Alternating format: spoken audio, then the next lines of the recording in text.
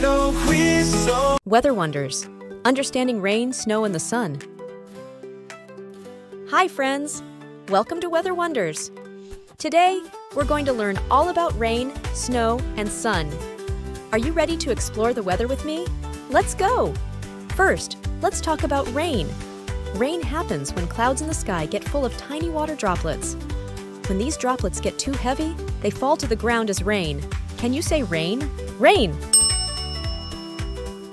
Rain helps plants grow and fills rivers and lakes. Can you make the sound of rain with me? Next, let's talk about snow. Snow forms when the air is very cold and water droplets freeze into tiny ice crystals.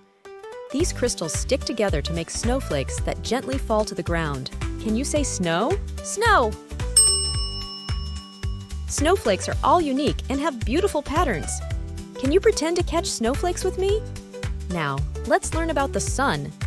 The sun is a big ball of gas that gives us light and warmth.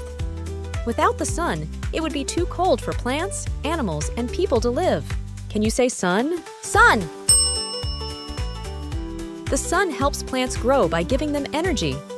Can you stretch out your arms like you're soaking up the sun's rays? Ah, that feels nice and warm. Great job, everyone! Today, we learned about rain, snow, and sun. Rain gives us water, snow makes everything look magical, and the sun keeps us warm and helps plants grow. Now let's do a fun activity. Can you draw a picture of your favorite weather and share it with your family?